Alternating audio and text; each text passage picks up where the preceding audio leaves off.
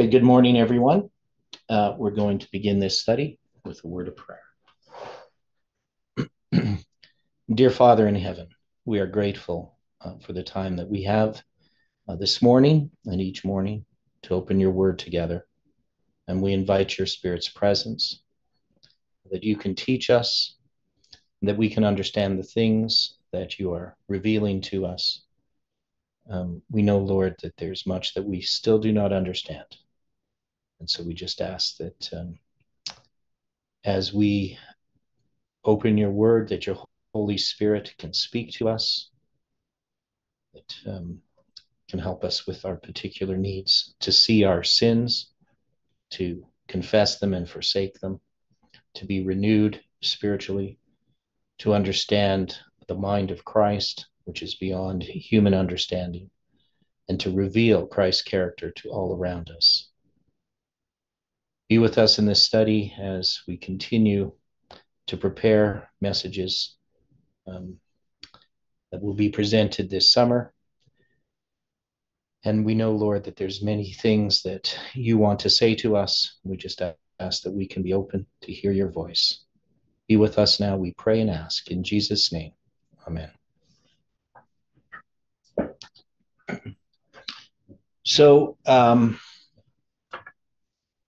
we've been putting this Song of Deborah and Barak on a line, and the reason that we are doing so is that we never did so before. So we never put them on a line in the past.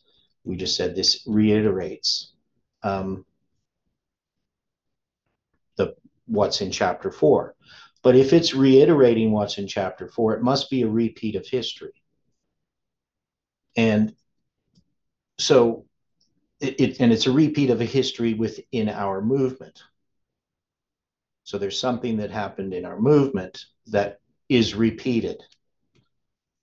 So that's what we need to understand, what this Song of Deborah and Barak is, how it's repeated, and where we would apply it. So it's going to take us a while to get through some of this, because there's a bunch of things that I've been looking at and that I've noticed that are related to this, and all the controversies that are existing in this movement. Now, one of the things that I believe is that all of the things that are happening in this movement are in God's providence, even the things that we're not happy about.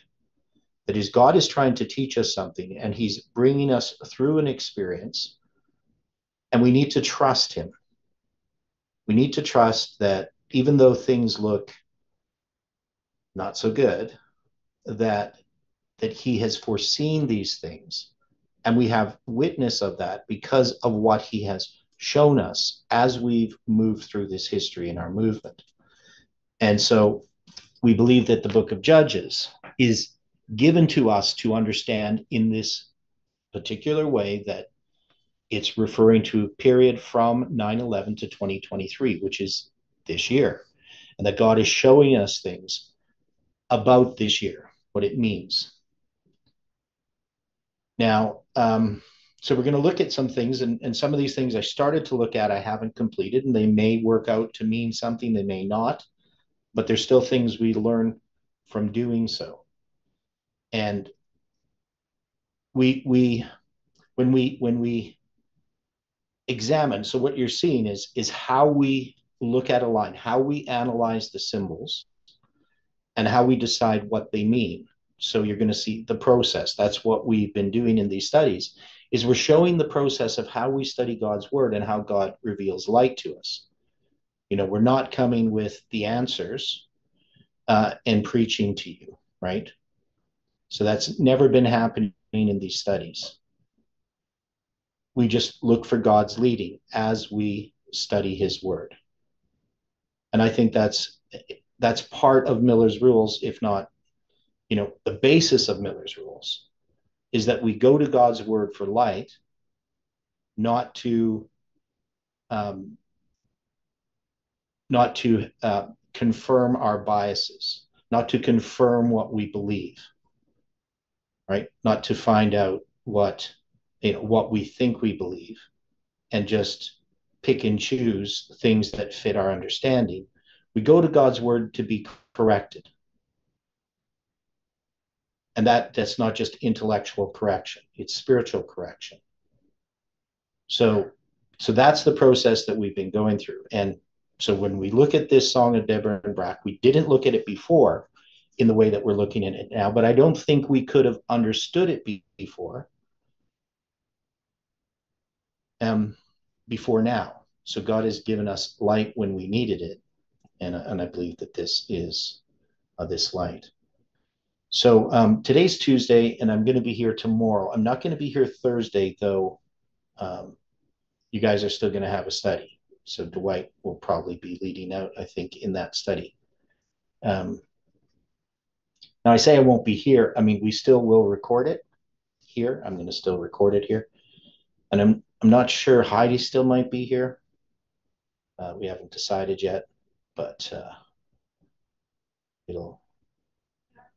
yeah. So Heidi's going to be here. So she's going to end up recording it. I'm going to have to leave like shortly after it starts. I can be here for the first few minutes, but I have an appointment in Edmonton at 8:30. So anyway, we're and what's going to happen on Thursday? What God is revealing to us, we still don't know, right? We still don't know why we're going through these experiences, but we can trust that this is purposeful. So in the Song of Deborah and Barak, we've already looked at some of the symbols. Now, the first thing that we would look at is that the first part is going to be giving us information about the period of darkness, right? So then sang Deborah and Barak, the son of Abinoam, on that day, saying, praise ye the Lord for the avenging of Israel, when the people willingly offered themselves. Hear, O ye kings, give ear, O ye princes. I, even I, will sing unto the Lord. I will sing praise to the Lord God of Israel. Lord, when thou wentest out of Seir, when thou marchest out of the field of Edom, the earth trembled, and the heavens dropped, and the clouds also dropped rain. So what is this, when he wentest out of Seir and marchest out of the field of Edom? What is this referring to?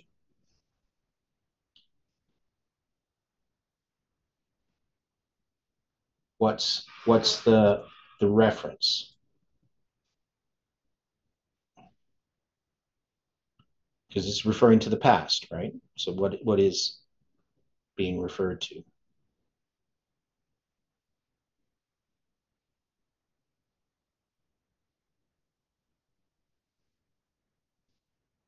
So Deuteronomy 33:2, right? And he said, the Lord came from Sinai and rose up from Seir unto them. He shined forth from Mount Paran, and he came with 10,000 thousands of saints from his right hand, went to fiery law for them. Right? So this is referring to what?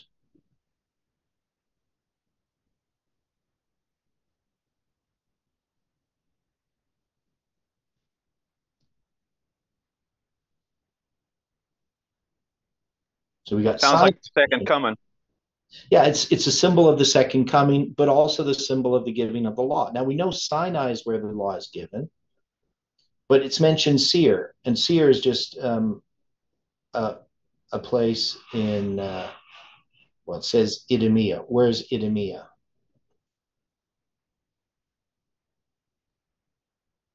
Well, that would be south of Israel. That's south of Israel, right? Yep. Maybe slightly east as well. What's that? Sort of maybe a bit east as well, southeast. I think originally at that their time it was more like southeast, but then the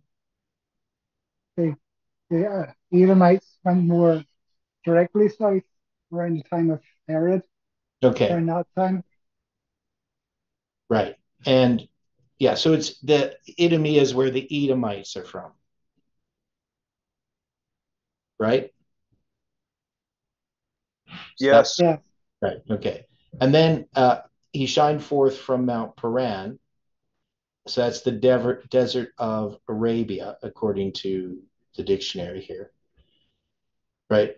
So this is Mount Seir Idumea, so Edom, where the Edomites are, and from Paran, which is Arabia.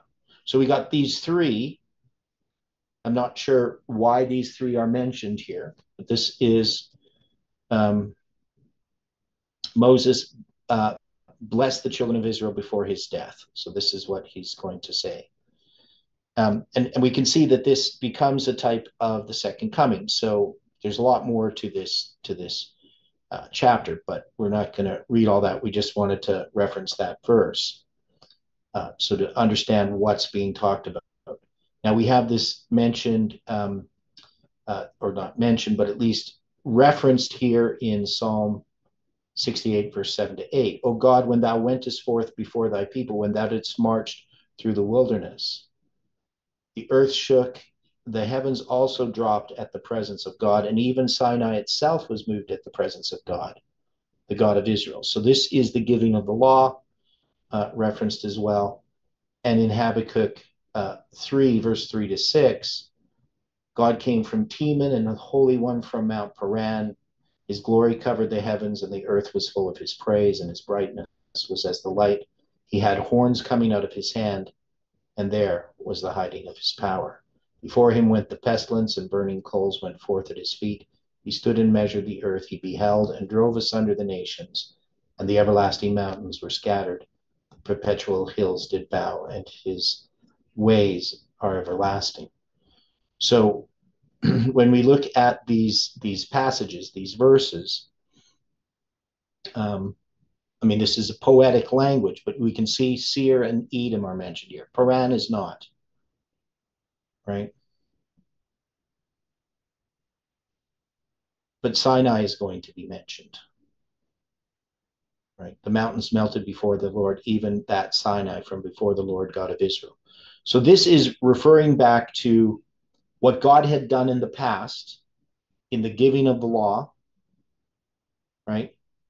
But then you're going to see in verse 6, in the days of Shamgar, the son of Anath, in the days of Jael, the highways were unoccupied and the travelers walked through byways, right? So the protection that God had is not there. People have to go through byways. If you went on the highways, you would get robbed, right? The inhabitants of the villages ceased. They ceased in Israel until that I, Deborah, arose, that I arose a mother in Israel. So here we have what this darkness is, and we have the message that comes at the time of the end, right? So Deborah represents this message. This message is related to Bumblebee Road, right? This is the movement, right? And we know it's going to talk about the gates. They chose new gods. Then was war in the gates. Was there a shield or spear seen among 40,000 in Israel? So we said that the gates represent the institutions, right? So that's where the battle's going to be. There's three basic things that are being battled for: Lambert Church, FFA, and the School of the Prophets. So we know that Parminder's movement's going to get none of those, right? They're going to seek to get FFA, but that's going to be withdrawn, even though that offer was there. They don't end up with FFA. They don't end up with any of the resources of FFA. They don't end up with the School of the Prophets, and they don't end up with Lambert Church, even though they tried to take that over, right? So that's that battle. So that brings us to that history connected to 11:9, right? But it could go back further. I mean, it could go back, you could say, well, you could put it back at September 7th, or you could put it back August 29th. But what this is talking is about the period of darkness that's going on when Deborah arises. Now, so we have a time of the end. Something's marked there as the time of the end. And so that's So you emphasized those three things. You said those three things were being after, and you're referencing those three things were the three things that were inside the statement um, in the song, right? Okay, so I don't know if necessarily they relate directly, but I'm just saying there's three things there: Seir, Edom, and Sinai. So it was noticeable anyway. Right. And here we have three things that where this battle is going to be waged, right? Yeah, that's another coincidence. Yeah, well, it's not a coincidence, but I know that. yeah, I know. Yeah. So and but we have this reference to Shamgar, right, and to Jael. So obviously we know that this whole battle that we're relating Shamgar because that was in the first group of judges, right? And Shamgar Right. related to this history. So when we drew out these lines, we could see that there's a parallel between Shamgar and what happens with Jael, right? So these are symbols that are tied together, and Shamgar specifically related to the presentations that I did that had to do with the development of chronology, leading to the affirmation of this structure, right, that we have. And then Jael is going to be uh, well, how did we do Jael here? Because Jael and the spike, that's going to be November 9th, 2019, right? So we had some discussion about that, whether that should be moved because of some things Stephen said last time. So we're going to look at that again, go back to that. But here we have Jael and Shamgar tied together. So it ties these two symbols together. And this is the period of darkness. So that means whatever this Song of Deborah and Barak is talking about, it's a message that arrives when there's a period of darkness. And that period of darkness is occurring in the time of Shamgar and Jael. So we need to identify what this darkness is so that we can understand when the time of the end is, when this first message arrives. So when Deborah arises. Now she's going to be a mother in Israel, right? And we're saying that this has to do with instruction, that a mother is to be the first teacher. So this is the aspect that's being addressed. So this would have to do with an education that we receive. But it shows that this happens at the time that we have this battle with these new gods that come, right? They chose new gods, and there was war in the gates, right? And it says there was a shield or spear. Was there a shield or spear seen among the 40,000 in Israel? Well, this is a rhetorical question, that there wasn't a shield or spear seen, right? Is that the idea there? Correct. There was not. Right. That's what we determined anyway. Right. So there's no shield or spear. So the shield, now we know that we could, put on the full armor of God. We know that there's this shield of faith. They don't mention a spear per se in that's what Ephesians chapter 6, where it talks about put on the full armor of God. No, it talks about the sword that proceedeth out of the mouth, but not, the sword, but it doesn't talk about a spear. Yeah. So this word here is romach, from an unused root meaning to hurl. And the shield is, it means a protector, figuratively a protector. That is the small one, or buckler, also the scaly hide of the crocodile. So the main thing is, one is a defensive weapon and one is a offensive weapon, offensive, right? Right. Okay, so that means that somehow this movement was not prepared for whatever this battle was, right?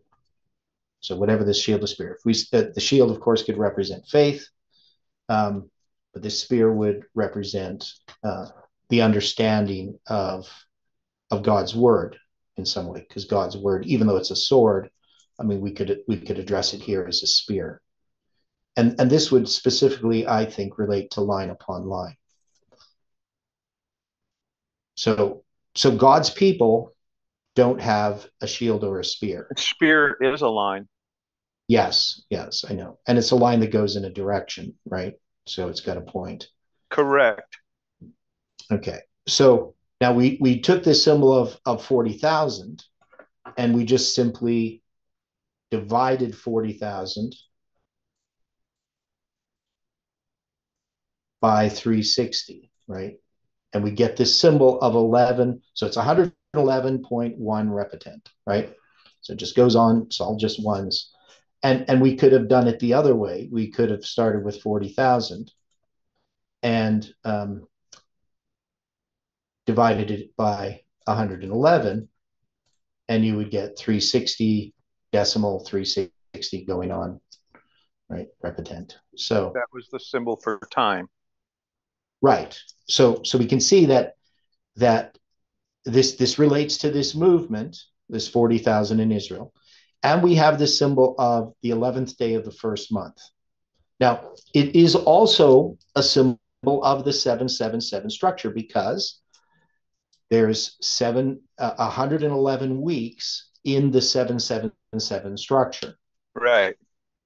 So that's why when Jeff saw the end of that Levitical chiasm as January 11th, we could see that 11, 111, representing the whole structure of the 777 structure, right? So I think that's, pretty remarkable, right? That we have this symbol that's here at this time. And then at that time, this is the beginning of the 777 structure, right? That's going to be November 9th, 2019. So that's going to start a period of 777 days or 1,100 weeks. But it has this additional, so if we had 1,100 weeks, that's 777 days. But if I add this 0.1111,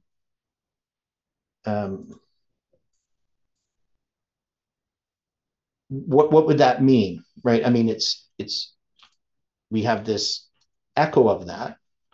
So how could we apply that as a period of time? Can we apply it as a period of time? That is an extension of the 777 days.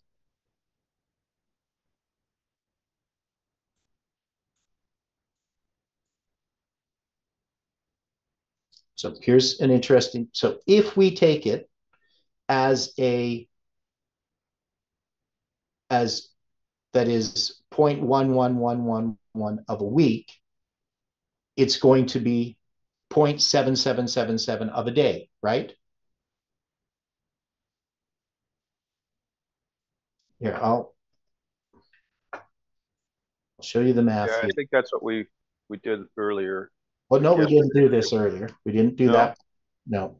So again, what we do is we take this 40,000, we divide it by 360, the symbol for prophetic time. We get this number. So we can see these are weeks, right? So if we multiply it, we're going to get this number, right?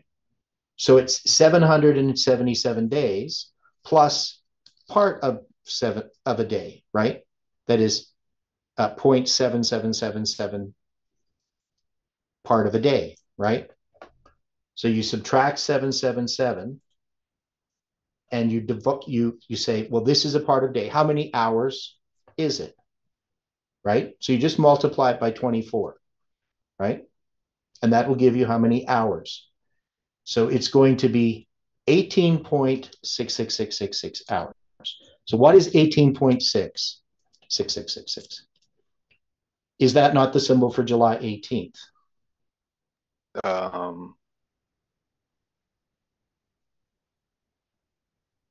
If we rounded it up, it would be 18.7, right?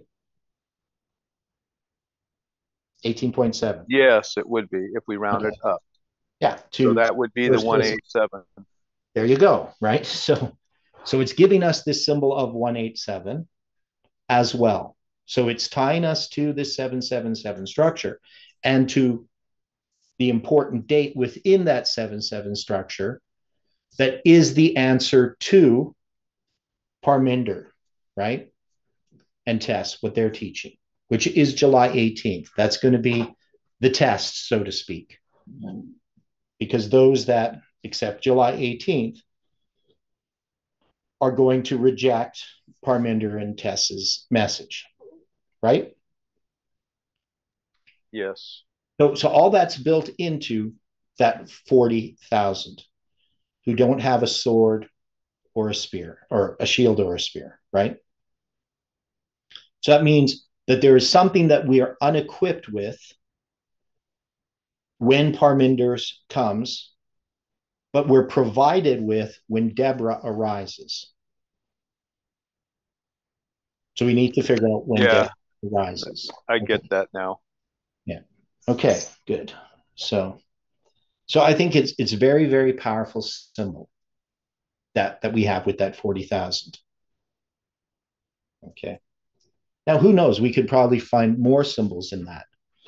But for now, to me, these are sufficient to help us understand why we would place this on the line where we do, right? This is not, we're looking at these symbols and we're not being arbitrary. This is what determines their position. It's right. Not us that determines it. It's the scriptures that basically are determining it through the symbology that we're getting. Yeah. And see, we've already built up this whole structure starting with an assumption, and then we found that it all fit into place, right? So, but now we're taking the Song of Deborah and Barak, and we're saying that this is a zoom into on this line above, the Song of Deborah, Judges 5, is the repeat of history of this previous line. Now, this line went from September 23rd, 2017 to November 9th, 2019. It was a period of 777 days. But we have in our history, so that's a history that was answering to Parminder's message. It was a message related to understanding time using Parminder's time setting, but in the end, testifying against Parminder and Tess that what they were teaching was evil, right?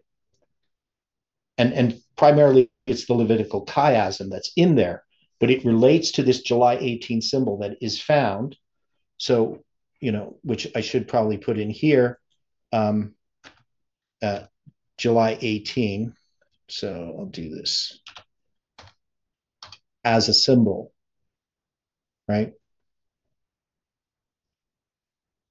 And just write maybe Snow, right? So this comes from Snow's letters. So obviously we can see that that's all going to be part of this this invitation that happens. So that's the truth that's going to be given. And now when we looked at this line and we put the Song of Deborah was 11:20, this all completed this structure that we had earlier, because the temptation would be, we're just going to put July 18th there. But July 18th is part of the next line, Gideon, right? Gideon's going to be July 18th. And so this is just addressing this repeat of history. So you have this first 777 days. And we would have to say that this Song of Deborah is going to relate to this line, but it's going to be a repeat of that line, right? So now we put January 11th, 2023 at the end of this. Whether that's the right place or not, it probably isn't. But it might be, I don't know. But here we have the other January 11th that was given us, and that might end up being the fourth angel arrives rather than the third angel arrives. I don't know. But I think what we have to do here, based on what we see with Deborah rising, we have some options. We could put September 7th there, right? But we know that there's this period of probation that's being given to the movement as a whole from when Jeff arises on September 7th to November 9th. So what do we put here? Do we have any symbols for September 7th? Because Deborah arising could be when Jeff arises. Now he's going to rise on September 7th, but where is he going to speak?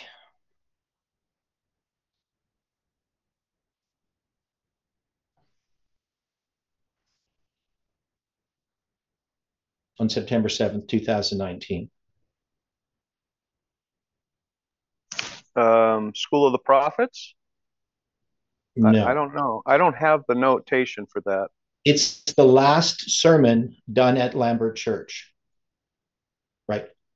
The place that they're going to have this battle over, right? So we know that there's this battle going. And so I'm arguing that we wouldn't... okay, so Iran puts 9,700 that leave Gideon. It's a question there. Okay.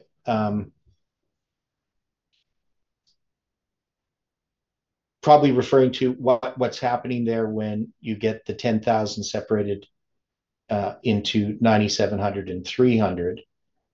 You're trying to say that that's going to be September 7th, Iran? Or what are you trying to address here? Just thinking if that's a symbol for 97 or not. Oh, okay, the symbol for 97. Yeah. Now, so I wouldn't put September 7th here as the first angel arriving. And the reason that I wouldn't, but you may have a different view, is that I look at that as the battle going on at the gates, right?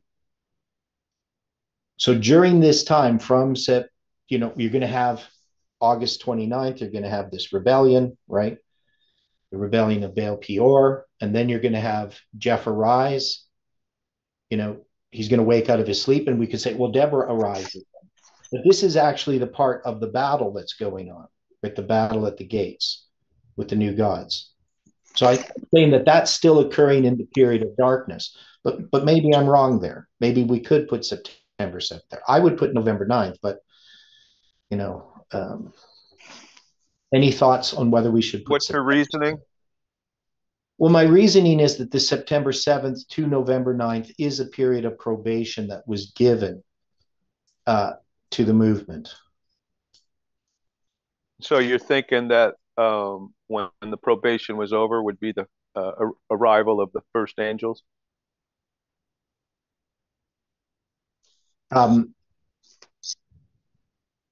Yeah. So when that probation is over.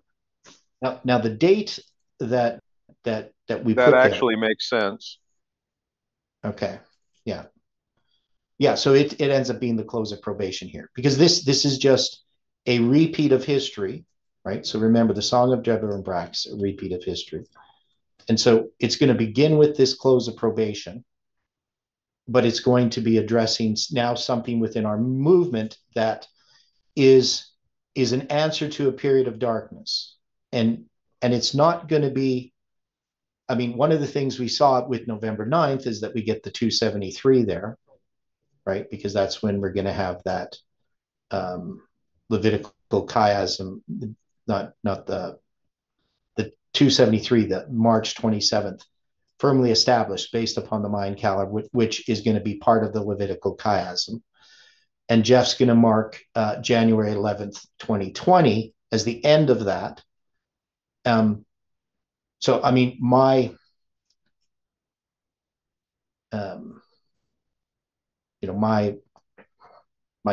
choice is to put 9/11 there, and then the formalization of that message as being January 11th, 2020, right? That's where I'm thinking. But, it could be different, right? So we have to figure out how we would address that. And the formalization, see, so this is just my bias of my mind of how I think. So I'm looking at this structure. I see we have this period of darkness. And we have to figure out what is the particular light, what is the increase of knowledge that's coming, and what's going to be addressed in these symbols. An arrival of a message, a formalization, an empowerment. And then how would that lead to the second message, whatever it's going to be, that you need to understand the first message in order to receive the second message. And if this January 11th end date, whether it's going to be on the fourth angel arriving or on the third angel arriving, wherever that's going to be, we know that January 11th, 2023 symbol is there in this line. And I would say it either has to be the third angel arriving or the fourth angel arriving. And because that's what's being set up by call and study, is this close of probation symbol, right? That is, it's the end of this prophetic mirror that he is. Okay. And we know that with this, we have connections 2,640 days to, April 5th, 2030, which was what I'm assuming that the fourth angel arriving is. But we may come to a different conclusion as we go through these lines. So this is just tentative, but those are my reasons. Can somebody make a case for September 7th being the arrival of the first angel? So one is we have Deborah arose, right? So we could say, well, Jeff woke from his sleep. So the increase of knowledge could be that period of time where this battle for the gates is going on. Would that be consistent, or would we have to have that as part of the period of darkness?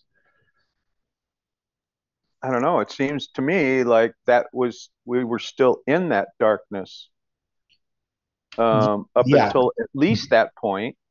Right. And maybe even a little bit beyond it. Right. So for me personally, I would say that this is still a period of darkness. Well, the darkness always continues, but I don't think September 7th is, even though we do get a message that arrives there, right? But it's still relating more to the first part of Deborah and Barak, not the song of Deborah and Barak. So to me, we have Deborah and Barak, that history, and September 7th is in that history.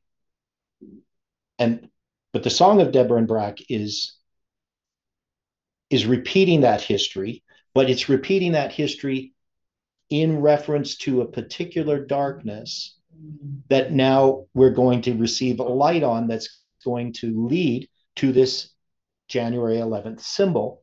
And it's also related to the 777 days. I agree with that because of the statement in the beginning of the Song of Deborah, when it talks about Jair and the other fella, God, what's his name? Talking about Shamgar and Jael. Shamgar and Jael. Yeah. Yeah. Okay.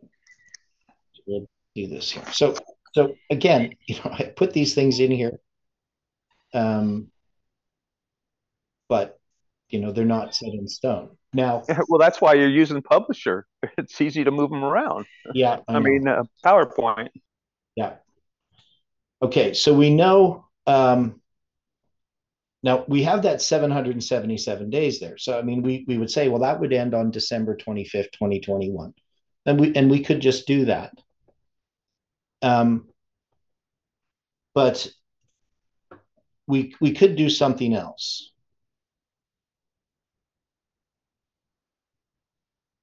Now, how many days is it from December 20? So I'm going to do this.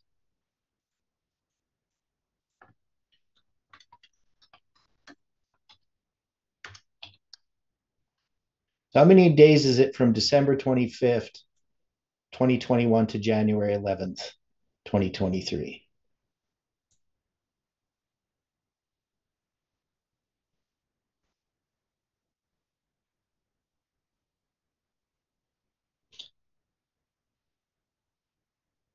December 11th, you said?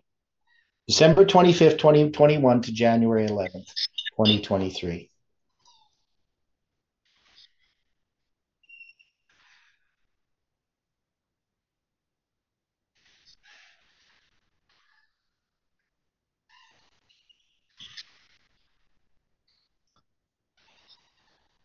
So remember, we had this period of time 382 days. from December 25th, 2021, yeah, to January 11th, 2023 is how many? It says 382 days. Okay, so 382 days. Now, what can we do with this 382 days? And that's a cardinal, not a inclusive. Yeah, so it actually is 383 because you have to count January 11th because it's the end of January 11th. Okay, so that's a 383 then. Okay, so that's an embolismic year, right? That's actually called a deficient embolismic year, right? A regular embolismic year is 384 days. Tied with time again, huh? And a complete embolismic year is 385, right? And then you have a common year. You can have a deficient common year that's 353. A regular common year is 354, and a complete common year is 355 days, right? So that's how you would use in the solar lunar calendar, the biblical calendar, because they have embolismic years. They don't in the Islamic calendar. They don't add an extra month. But anyway, so we have a year with an extra month added. Now, remember, now December 25th, 2021, it's going to be used in relation to, we're going to understand this period of December 25th, 2021 as the 20th day of the 9th month, right? And it's going to go to the first day of the 10th month. And then it's going to be this period of the divorcement that ends on the first day of the first month. And that year of Ezra has a year of 354 days. So this is 29 days more, right? So this is just, and that 354 would have been a common regular year, right? Not deficient or complete. So we're just adding a 29-day month to a 354-day year. So that's why we have this number. I hope that makes sense to people. Now,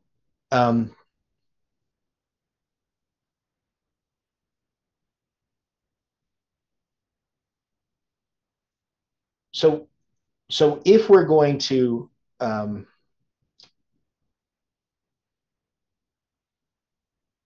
so if we look at this, this is going to be 1 year later. Now, so I just got to check here. I know I'm just trying to think this through. So when we deal with January 11th, 2023, the biblical date there is the 18th day of the 10th month. So I don't know if that means anything, but we're going to have this 18, right? And now the difference between a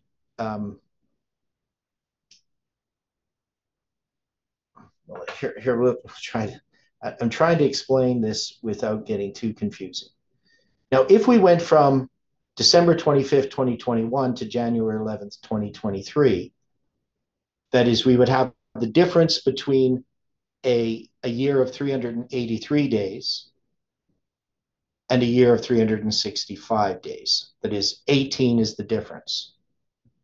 Does that make sense to people what I'm talking about? So the difference between December 25th and January 11th in a concurrent years, right? So if you were doing 21 to 23 and you counted January 11th as a whole day, that would be 18 days, right?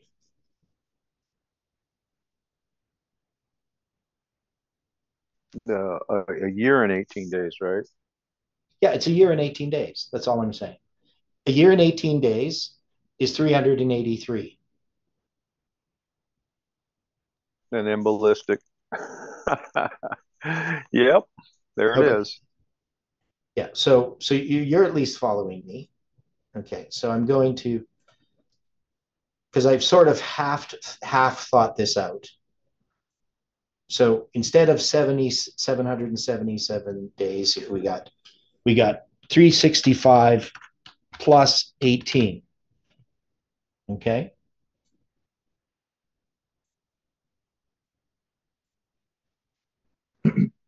So that's what we're going to say there. So instead of writing it, well, we can say it's 383 as well.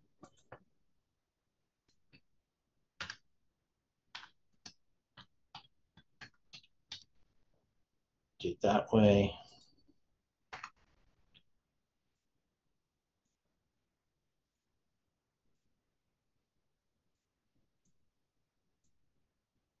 Okay. That makes sense. Yep, to me. Now that means, of course, this whole period, 777 days, it's obviously not that period of time, right? That it's 777 days plus 383 days.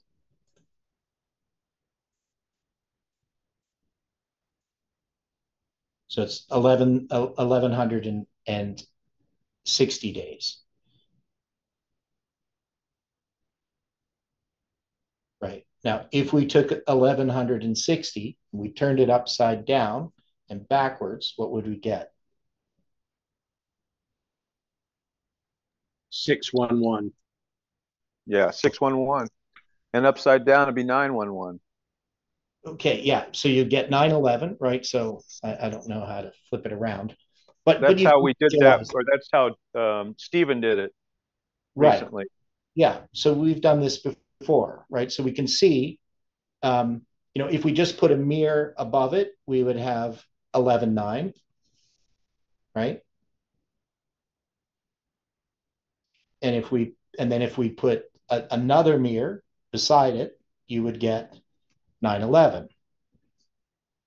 So, okay.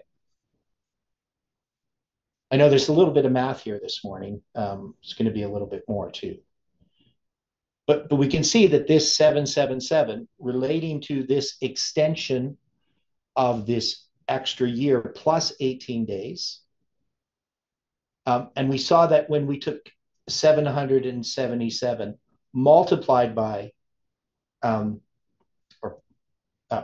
divided by 360, we got this symbol of 1111, 111.111. And then we could also look at that represents the number of weeks. And so we could say that the number of weeks here in 777 days is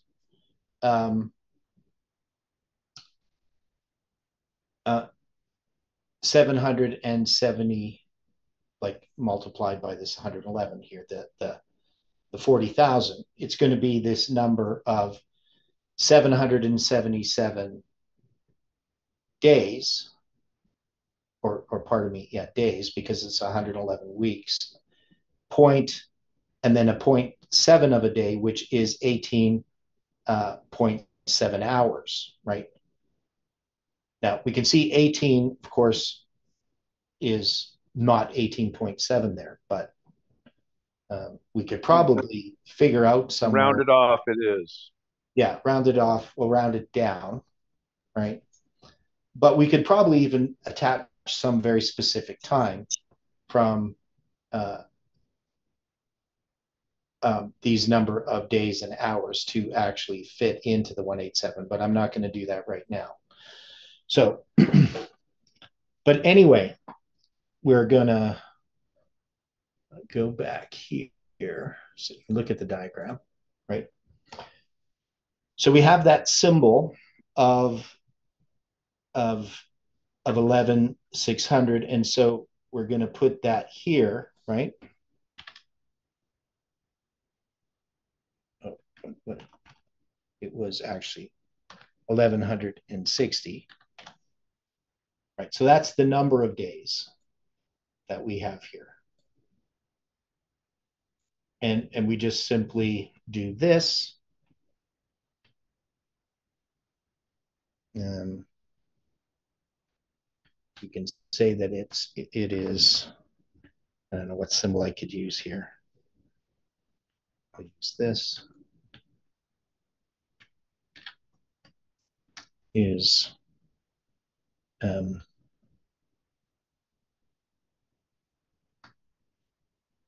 so first I would turn it, no, I want to do it this way. So if I turn it on its head, flip it over, it's going to be 11,9, right? And then if I reverse it,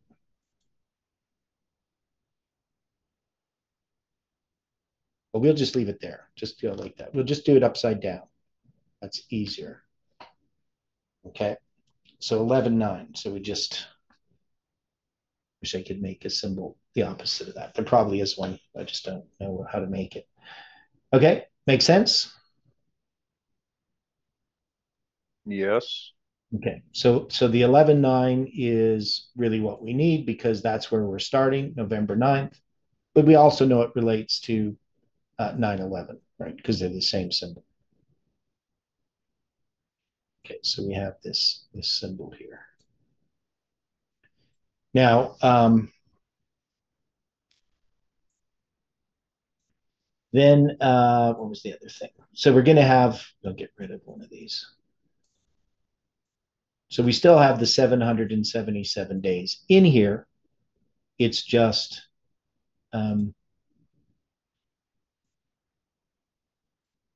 over here.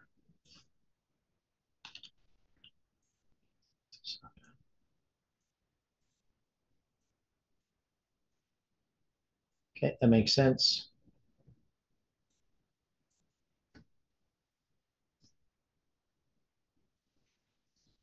Oops, need another 7. You need another 7 there, bro. Right. And we're going to say, of course, that this is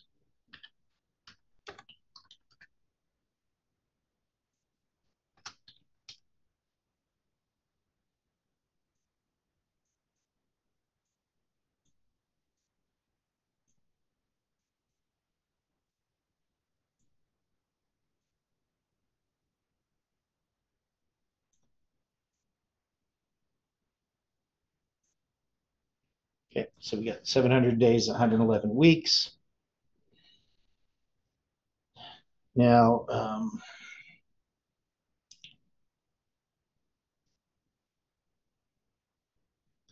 now the symbol of 1190. So there's lots of relationships here that we need to sort of address. Now at 9/11, we're going to have, or at 11/9 here, we're going to have the Mayan calendar addressed and its relationship to the prediction of July 18. And one of the main symbols here is this symbol. So we didn't address this symbol when we talked about it in the other lines. We were addressing the 273. But I think that this is the particular symbol that must be understood as a message that arrived on November 9th, 2019. That is, we're specifically going to understand that this Mayan calendar gives me a symbol, and maybe what I'll even do here is just get rid of the 0. So I'm just going to do this, and whoops. Now, when we look at 144,000 days, that in the Mayan calendar is a batuk, right? If I seem to recall, yes. So that is a period of 144,000 days. And I had related that when you take the number of days in 391 years, it's 142,810, right? So I'll let you guys see the calculation. It's a lot easier. So we have 144,000 days. Whoops. Get that extra 4 there. Minus 142,810 days. Now, this number here, 142,810, is 11,900 days and 22 hours, we'll just say, right? Round it off. So it's, and that is 391 solar years, and it's also 403 Islamic years, right? So that relates to that number, 11,900 days, which is 33 years and 7 months on the Islamic calendar, and 32 years and 7 months on the Gregorian calendar, right? And we know, Stephen was born 11,900 days before 9/11, right? So we have that symbol. But if you subtract these, you get 1,190, right?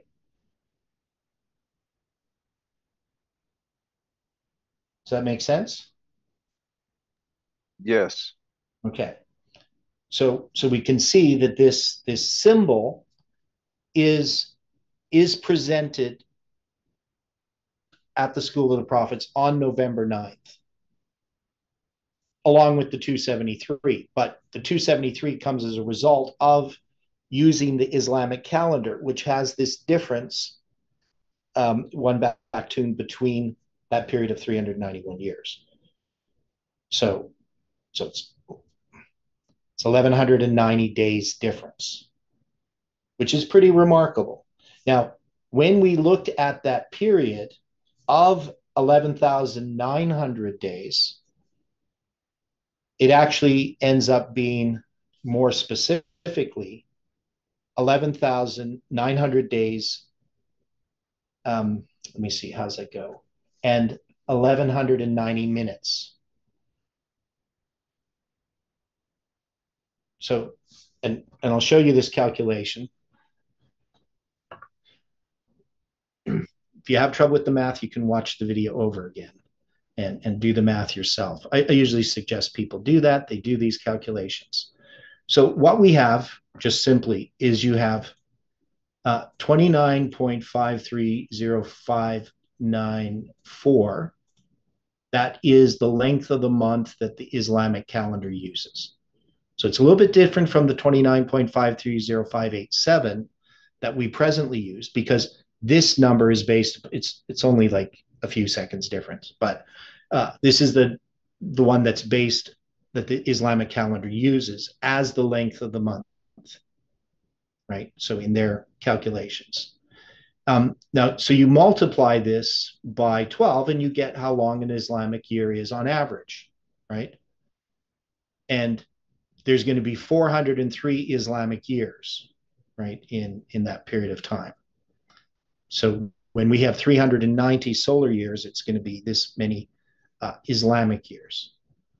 So I can multiply this then by 403. And I get 142,809.952584 days. So that's the number of days that is in that 391 years. Now, if you divide it by 12, again, just to show you that that is the period of time that it takes for the Islamic calendar to line up again with our calendar. It's 11,900 days, and that number at the end, so if I subtract that, 11,900, see if I do this right. I know I always do it wrong. So this is the number of hours that are left over, right? And so I can find out how many hours that is, like in hours, by just multiplying it by 24, and I get 19 hours and another decimal, right? Now, if I multiply this by 60, it'll give me the number of minutes, which is 1194. So actually, I think I did that wrong. I think I was supposed to use this 29.53 because that's the actual number. I know I did it backwards. So I'm going to do this again. I'm going to take this number. So this is the actual length of the month. That's why I was using the wrong one. Okay, times. So we're going to multiply this by 403, right? So that's going to give us this many days. That's the right number now. And then I subtract this number because I want to subtract out the days. That's how much left of a day there is. And then I just multiply this by 24 and then by 60. And then I get, there it is, 1,190 minutes. So if we take the actual length of a month, use that, not the one that they used in ancient times, but the actual length of a month. And we look at how long a period of between the Islamic calendar and the solar year, it's 11,900 days plus 1,190 minutes, right? So you can see this 11.9 keeps showing up. And this is, I presented this on November 9th, 2019, in my study on the 273. Right, this is part of the study. Okay, so does that help us see the significance of this 11.9 being November 9th as the starting point of this? Yeah, it's, now that you've gone over all this explanation, yeah, it's much clearer to me how you came up with that. Okay, good. So now we're going to still address a bit more math. I'm sorry about that, but there's some more math here in this. So another thing we're going to look at. So I mentioned this before the study, so some people saw this, but I was looking at a symbol, and that is 777. Now we've used days, right? But what if we used months? So keep in mind that this Islamic calendar, this number 11,900 is, with this extra 1,190 minutes, is this period of time between the Islamic calendar and the solar calendar. That's the difference between, like every year, the Islamic calendar is going to change. It's going to be 11 days less because it's 354 in that 0.367 number, right? So the Islamic calendar is going to be short of a year. So it takes 32 years and 7 months for the calendars to align again, right? Not to the beginning of the year, but just to the months. That is, in 32 years and 7 months, which is 11,900 days, the Islamic calendar counts 33 years and 7 months, 1 year extra, right? That makes sense to people? It's the same number of days, but they have a shorter year. And so that 11 days adds up over a period of 3.5 years to be one year difference. Okay. Now, what I did this morning is I was looking at this idea of 777 months to figure how long it would be. So 777 months, I looked at prophetic months times 30. And I'm going to get this number, 23,310 days. Now, this period of time is, it's 62 years and 299 days, right? So it's a long period of time. but I just wanted to see how many months this was. And then I said, well, I'm going to look at prophetic months. So I'm just going to clear this. And prophetic months are going to be 29.530587 times 777, right? And I'm going to get this number, and it's 22,945 plus a bit of a decimal there, right?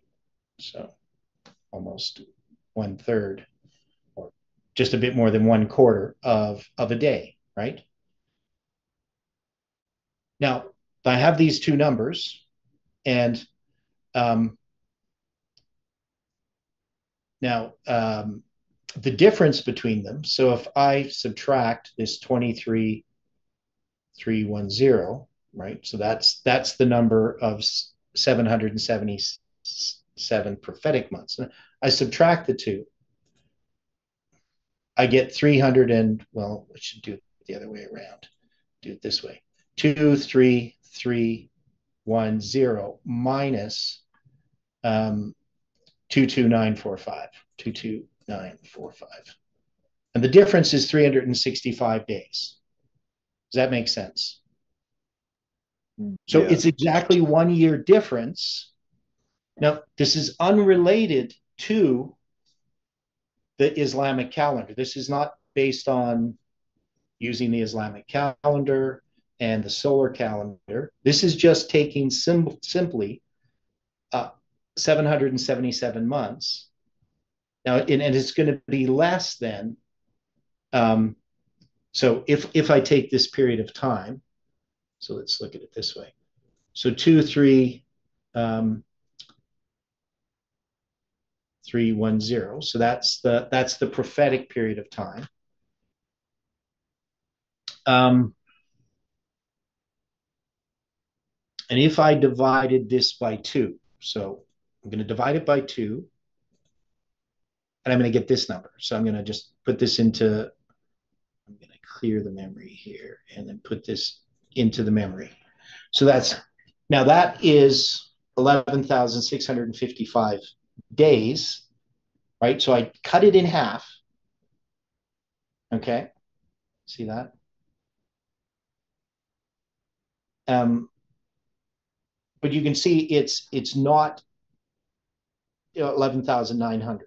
So you can see that it's, by cutting it in half, I'm just showing you that 777 months is not, it's not related, but it is a similar amount. So I'd cut it in half, I get this.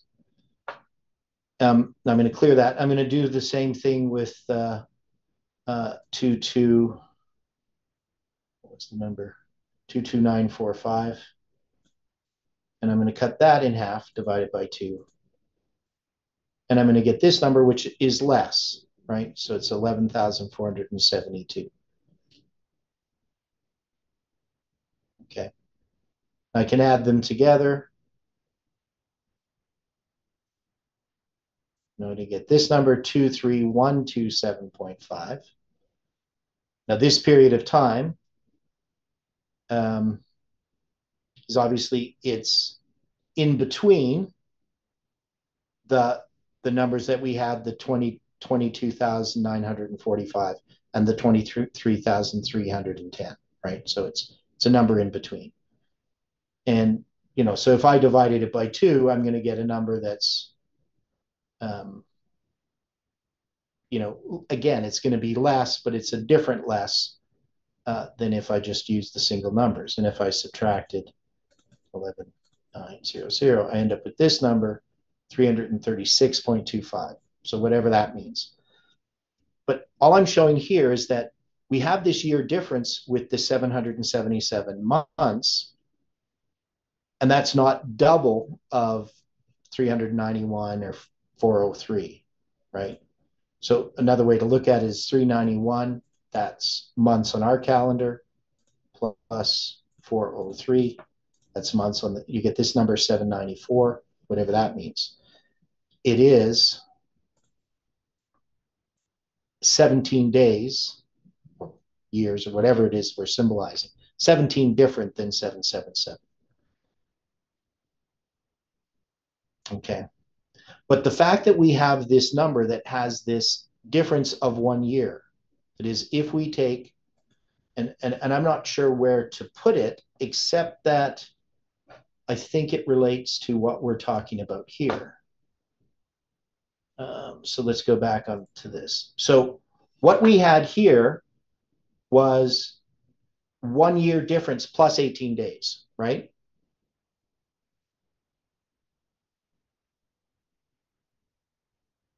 Now, that was the difference between 777 days, right? And which is 111 weeks.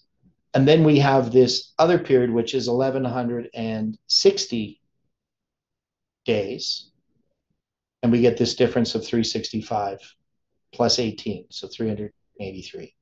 I'm not sure what to do with this yet, other than to say that 777 weeks lunar and 707, or not weeks, months, lunar months, so 777 lunar months and 777 prophetic months is 1 year difference. And that's what we have here is this 1 year, right? Does that make sense to people why I'm bringing that up? It may seem rather convoluted. Well, not, yes, it does in a sense, but when you start taking in the cycles of the moon, it doesn't. I mean, I'm getting what you're saying because of what was that word you used for the embolytic? Embolism, well, you got, this is a deficient embolism. Right. Right. Because it's a regular would be 384 and a complete would be 385, right? So this is a deficient year. Now we see 365 plus 18. Right, which is the 1 year and the 18 days that you had mentioned earlier with the other calculation. Yeah.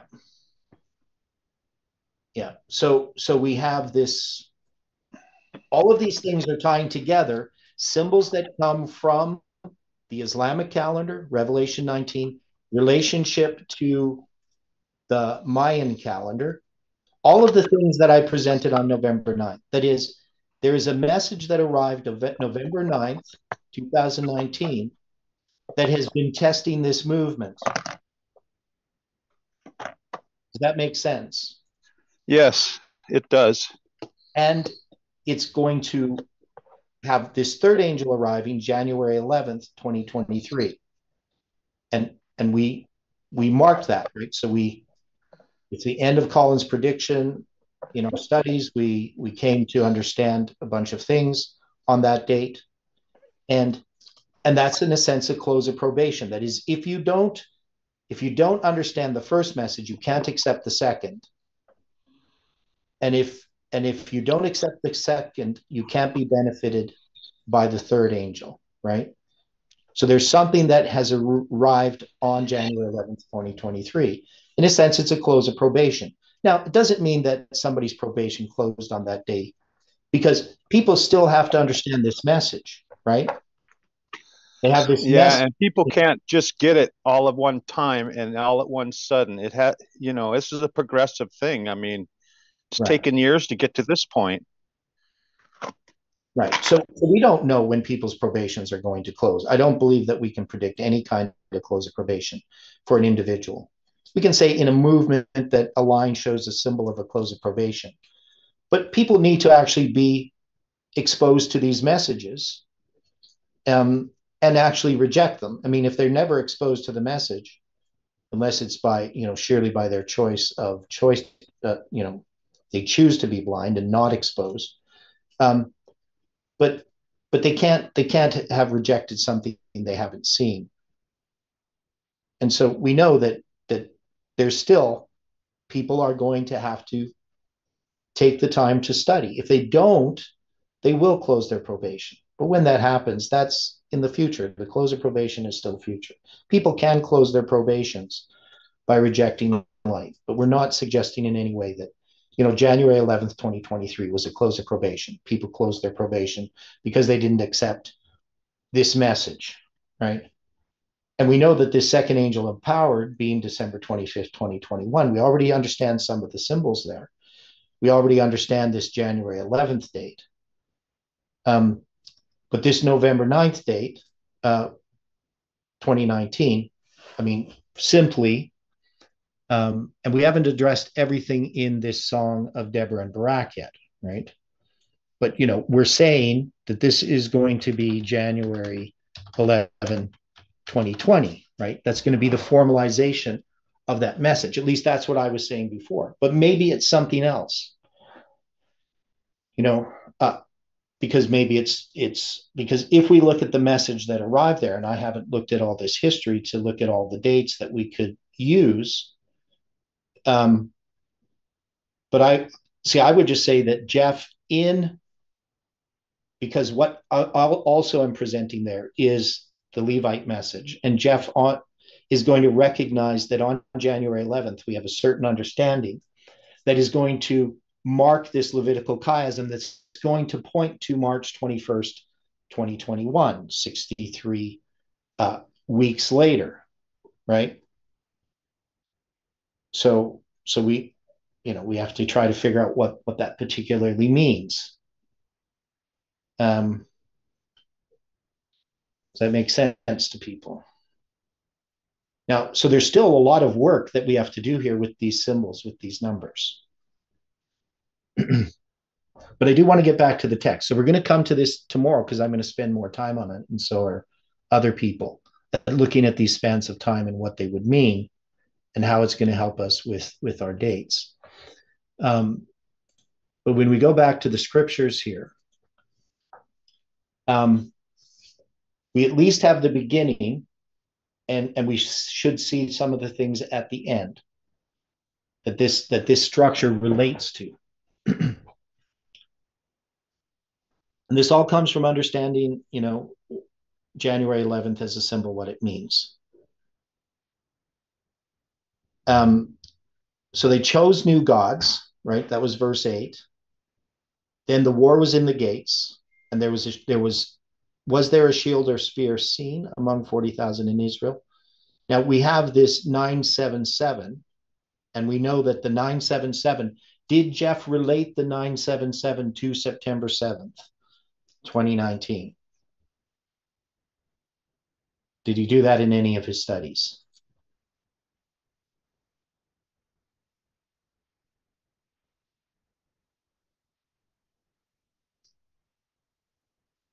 We know that he did, right? Okay.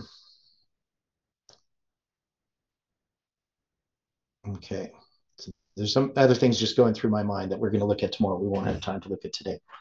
But he did. So he related that symbol of what happened with Jeroboam offering on the altar in Bethel on November 22nd, 977 BC, on the 15th day of the 8th month, right?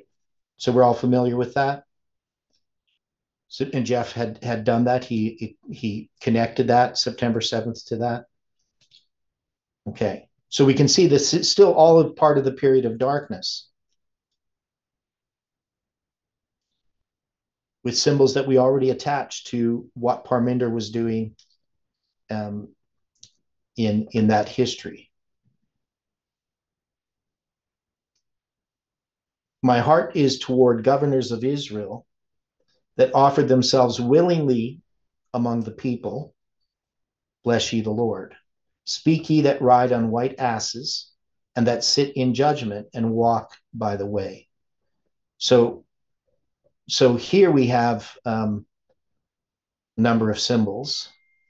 Now, speak here, this is that Hebrew word that you don't usually see. It actually means more to ponder, because speak is usually like debar or something like a word, but this means to ponder. That is by implication to converse with oneself, hence aloud transitively to utter, commune, complain, declare, mediate, muse, pray, speak, talk.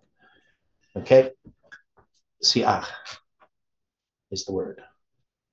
So now we have this symbol 7878. What's 78? And it's doubled.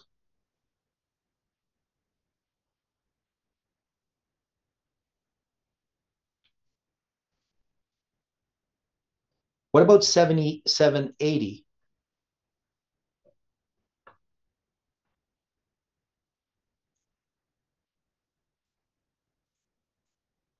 I'm sorry. Again, please. I didn't get that last bit. Okay. Okay, well, let's look at it this way. 78. If you multiply 78 by 24, what do you get?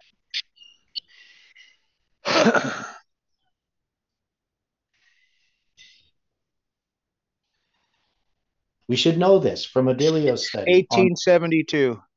Yes, you get 1872. If you multiply 7, that's if right. you multiply, because he had 780 days dealing with the mandates, right? And 780 was 18,720 hours, right? So he just turned it into hours. So we can see that 78, and it's double, right? So that's a symbol of the midnight cry or of a mirror. And so that's the speak. So those that speak, you ride on white asses. So so you can see how this is all applying to the prediction of July 18th, right? So we have this word. Yes. Okay. Yeah. So we have this word, tzakor, which means to dazzle, sheen, that is whiteness. And of course, we have asses here, athon. So that's a female ass from its docility. So it's a she ass. But we can see the symbols here of Ellen White's prediction regarding Nashville, and that we attached it to Islam, right? Makes sense? Ye that sit in judgment and walk by the way, right? So this would refer to this movement in the message that it's giving regarding July 18th.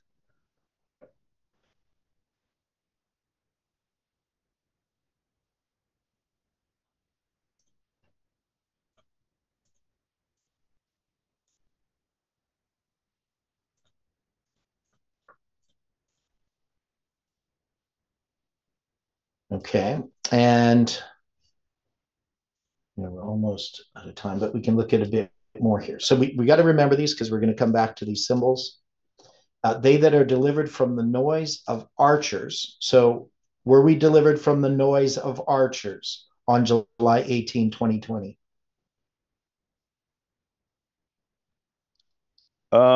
Yes. Archers represent Islam, right? Islam, that's right. And the noise of archers, would not that have been in a nuclear attack on Nashville? Wouldn't you think? Okay. Now it says, yes, it would. Yeah. Now in the places of drawing water. So that's one Hebrew word. It just means a trough.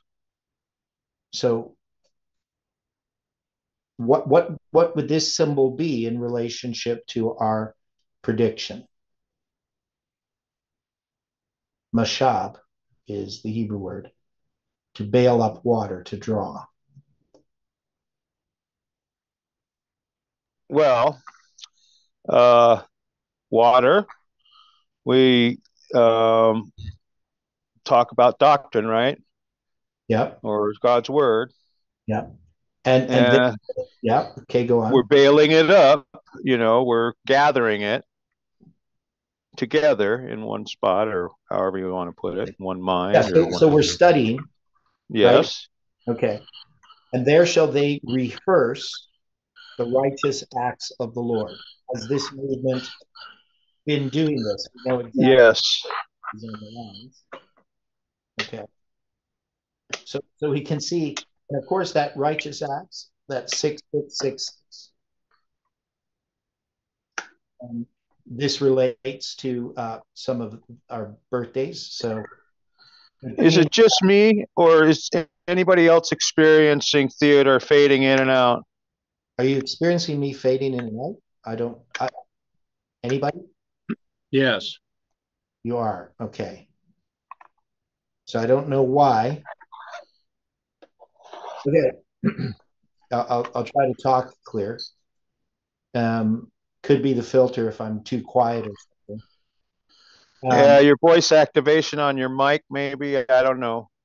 Okay, how's that? Is that better? Much. Okay. Continue to talk. I mean, I'll tell Okay, you. yeah.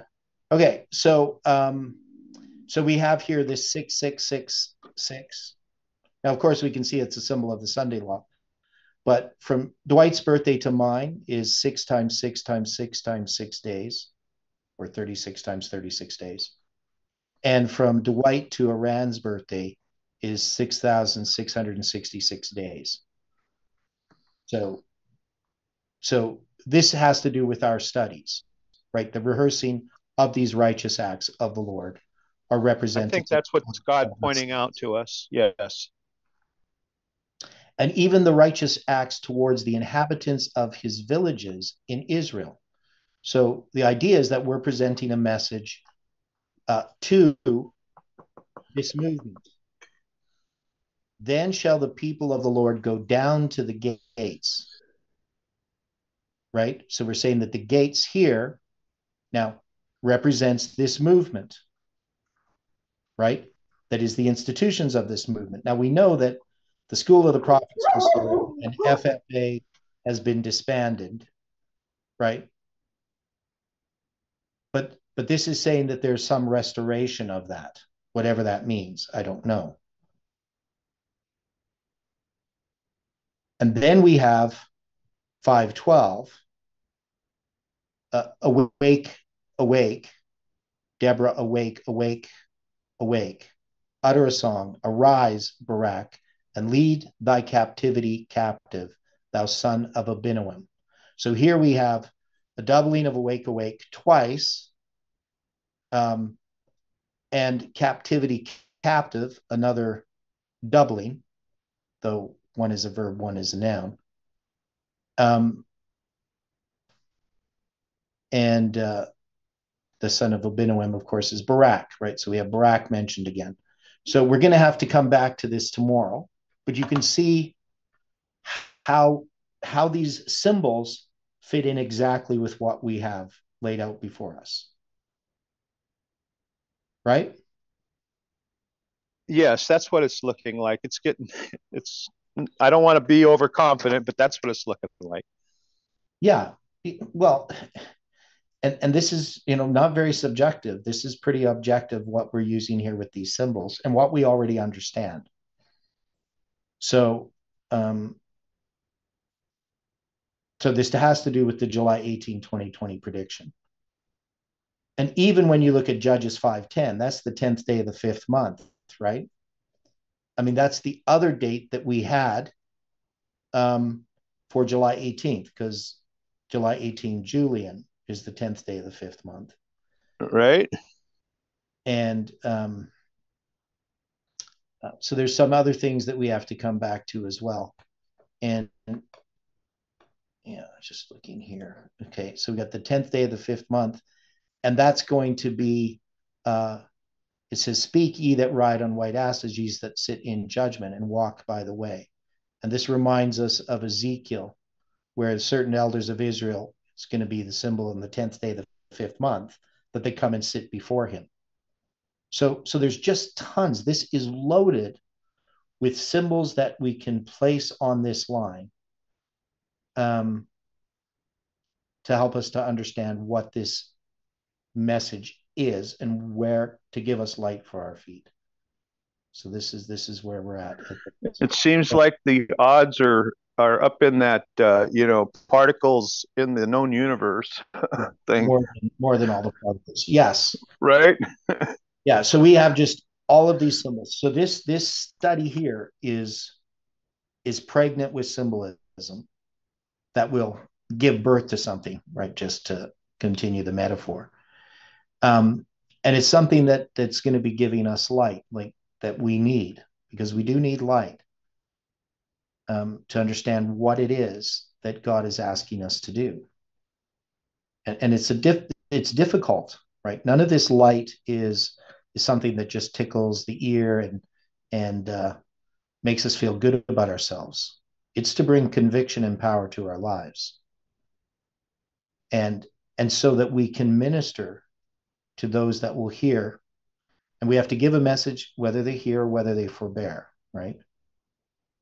So, but we can see that this is becoming clear, hopefully. And this is a study that we need to go over again.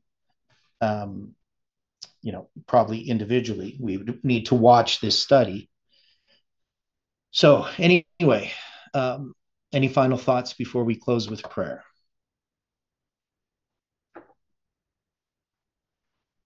Okay. Dear Father in heaven, thank you for the study today, for the things you teach us, for your wonderful blessings, for the health and strength that you give us in this world of sin and suffering, and even for the trials, especially for the trials that show us our need of you. Be with each person, watch over them, carry them when they need to be carried, and walk beside them and guide them. We pray this in Jesus' name. Amen.